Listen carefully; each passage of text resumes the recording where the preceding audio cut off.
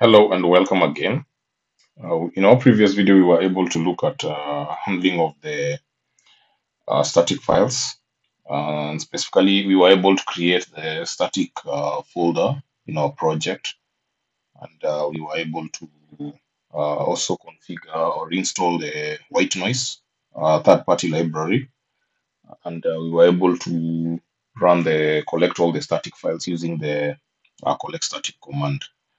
And in this tutorial, we are going to look at how can we handle user uploaded files or let's say if you have an image, for example, in our blog post. I want us to be able to add a header image. So this header image means that it will be uploaded somewhere in our website. And if you look at the Django documentation, specifically we are going to be using the image field. Okay, so the image field we're going to handle, that's the one that is going to handle the header image. And you can also use it to upload some files like PDFs and what have you. So the first step, we will be using a library called Pillow, and Pillow it's kind of borrowed from the Python imaging library. And the first step is that we are going to install it, because without it we may not be able to handle the image files, and even Django itself is going to throw an error, uh, you know, requiring us to deal with it. So I'm going to look for the, I like making references to the cheese shop. So I'm going to install Pillow, this version. Remember, as usual, we are going to install it inside our container. So we have Docker Compose exec container name. Then we use pip-env install. Right. So I'm not don't know if it's okay, sensitive. Let me just put it that way.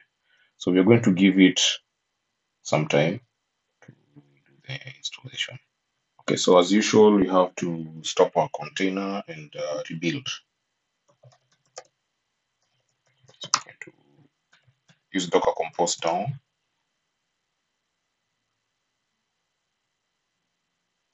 and Docker Compose up, build. So after some few minutes or some few seconds, we have been able to perform the rebuild. And the next step will be configuring our settings .py file. But before that, let me just go to the Django documentation, whereby we have the media root and the media URL. So as you can see, Django stores file locally using these two files, and these are the user uploaded files. So we have one parameter or one variable that we are going to define, which is the media root. And this is the absolute file path to the directory that will hold those user uploaded files. In this case, the header images for the blog post. And the media URL is also something that we will also define here. And it handles the media served from these media root. And it is also used in managing the stored files. And as you can see, it says that it must end in a slash. So we will begin with these media URL. We're going to add it in our settings.py file, which is inside the project folder. And I'm going to define it below the static. Okay. Just say user uploaded content. And we have the media URL, which in this case will be equals to media. And we'll also add the media root. It should also be the media root will be inside the base folder. We'll call it media. So this means that now we need to create this base directory. It is this directory that holds our uh, our files. And as you can see, even for the static files, we defined it inside the base directory. That's why we have the static folder. So we are just going to create our media directory. I'll just call it media, a standard practice, but you can name it whatever you please. And then inside the media directory, I'm going to create the uh, folder called header.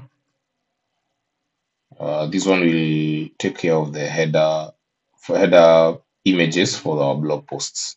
Okay, and the other step will be configuring the urls.py. So this has been highlighted in the documentation for Django. So this assumes that user uploaded content exists in our production setting. So inside our urls.py, inside the project urls.py, we are going to add the inside our imports. We are also going to import the settings as a first step. So we have from Django.conf import, it should be conf import settings, and then after we import our, sorry, not settings, but we should import the static from the configuration. Static static import static, and then let's see where we are going to use this. So inside our URL patterns, we're just going to add something here, and we'll begin with static, then we'll take care of settings dot media. I think we should also import our settings from Django dot conf urls. It should be .conf import settings. So we have settings.media URL, and then we also have another parameter which is document underscore root. So it will be the root file. It will point to the root of the document, the root of the media files. So after adding this, now we can be able to handle our media URLs. And now the other step now will be going to the, remember in our models that we in our previous tutorial, the models, we have a field that we commented out, which is the header, called the header image, and it is an image field. So this image field takes care of the images, and it has one of its parameters are upload to. So where is it going to upload to? This is where we've created this header directory. So it will take care of this. Another thing to remember is that whenever you change the model, you need to run the make migrations in order to update the schema. So let's proceed with that. That will be our next step. So we'll do a docker compose, execute this command inside the web container. It's python manage.py, make migrations.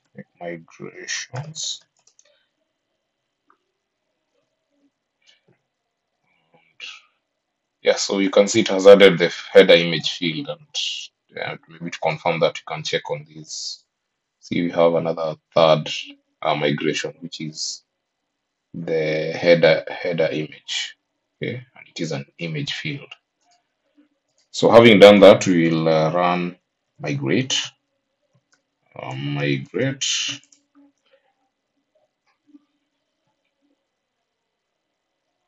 it has we have been able to take care of it.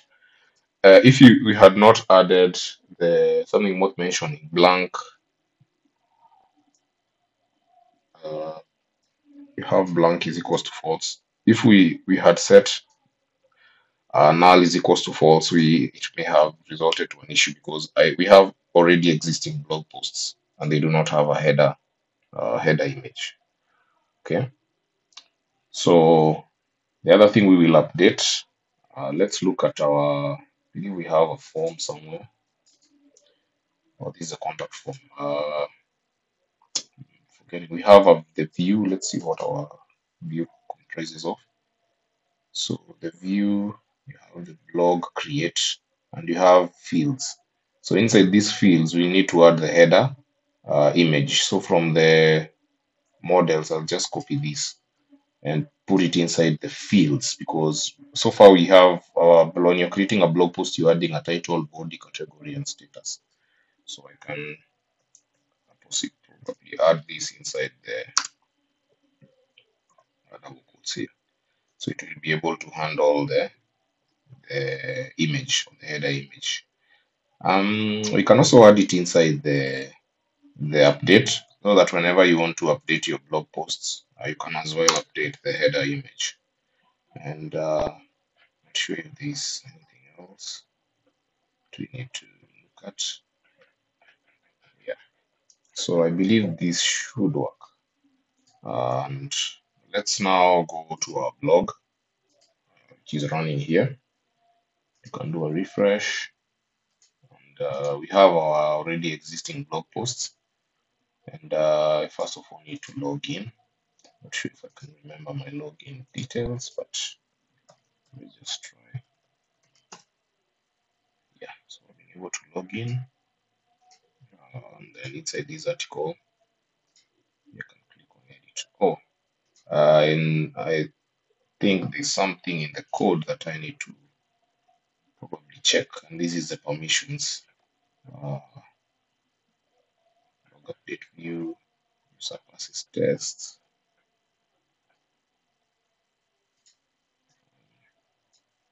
Anyway, let me try creating a new blog post. And you see now we have a header image. Okay, and we can choose some image from somewhere. Let me start with the title.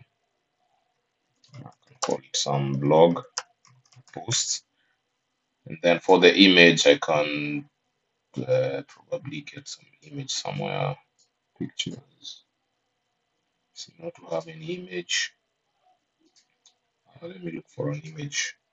And when you're working with images, you should be careful of the copyrights. Uh, so let me save this image. I'll save it on my desktop.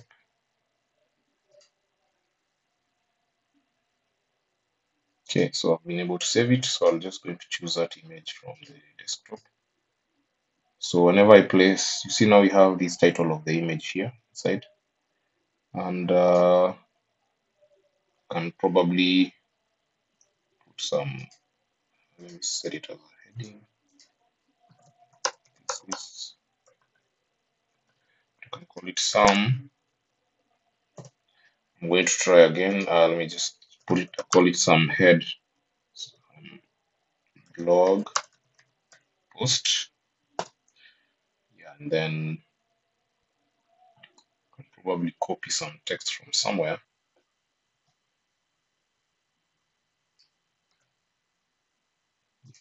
So let me paste it here. It has arranged itself in a table of sorts. So category, I can put it as other, then I can set it as published, and then I can click on submit. Yeah, so we have an issue. It says that this field is required. Why is that? I have already selected it. Okay, so I think I know the problem, where the problem arises from here. So if you go to the Django Forms API documentation, we have this step where you bind your uploaded files to a form.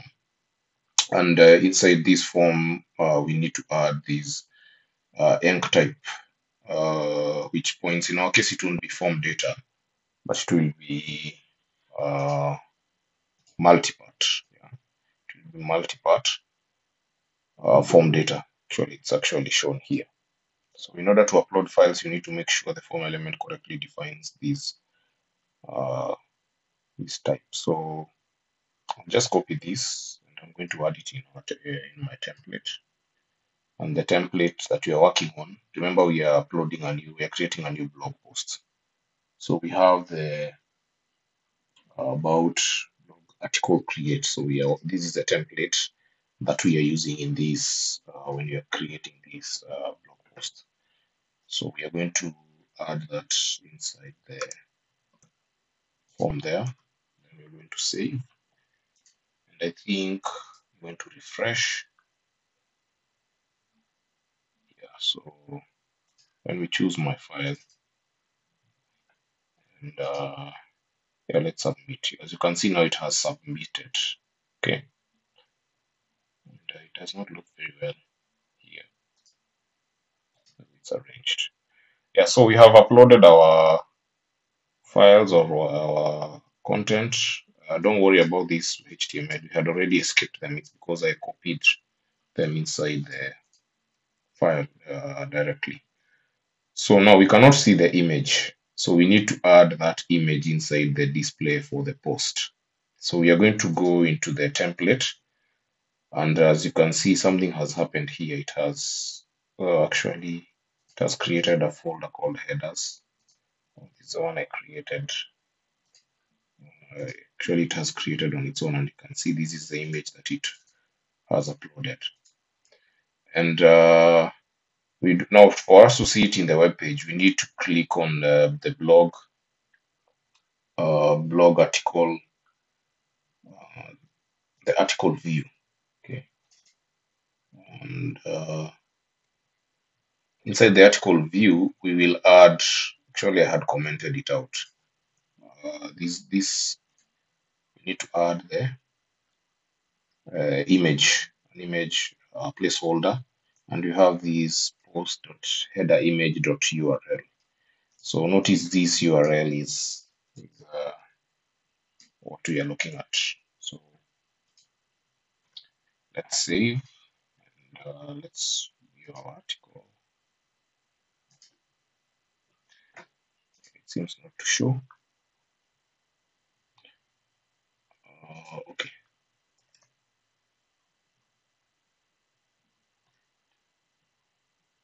So we have our, actually it should not be post, it should be blog article. Remember this blog article, we are getting it from the view where we have the blog detail view. This context object name is the one that we are using, so we have to stick to that.